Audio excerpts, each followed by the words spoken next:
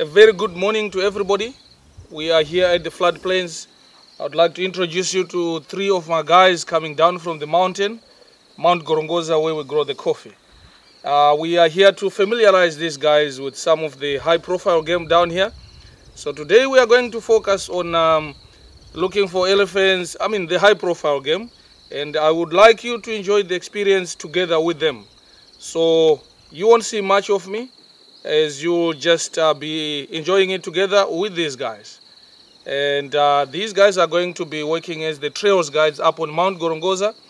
They are the guys that are going to be showing you the famous green-headed oriole and all the local stuff, the endemic stuff up the mountain.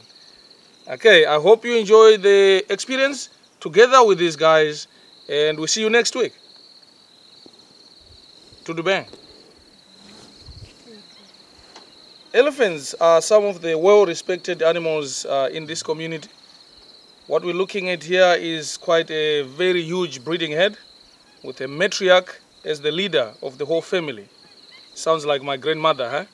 She's the one that has got the experience of the area, and she decides what activities, where do we find succulent food, and what activities will happen during the day and actually throughout the whole year.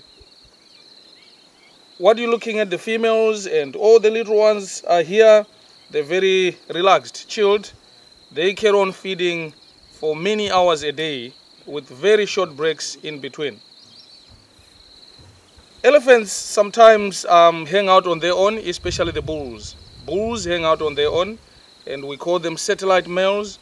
Sometimes they'll be following a few days behind the breeding head or the females.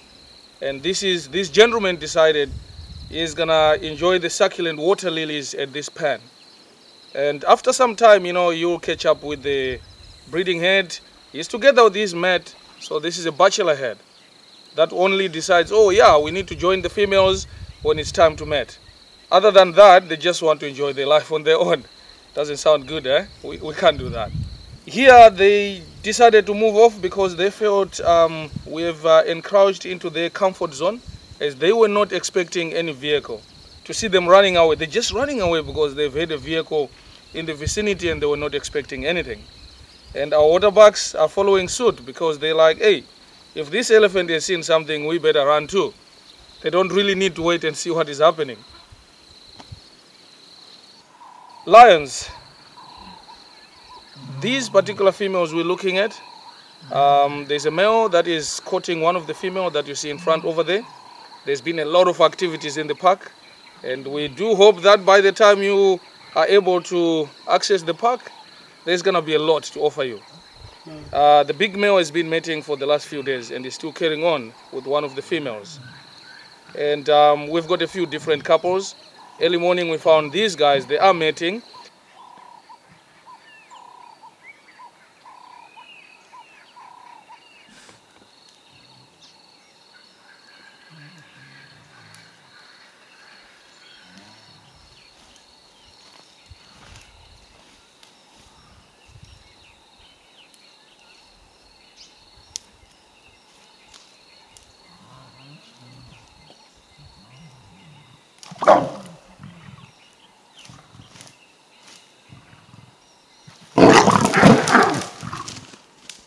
And then we come to this honeymoon couple we're looking at right now.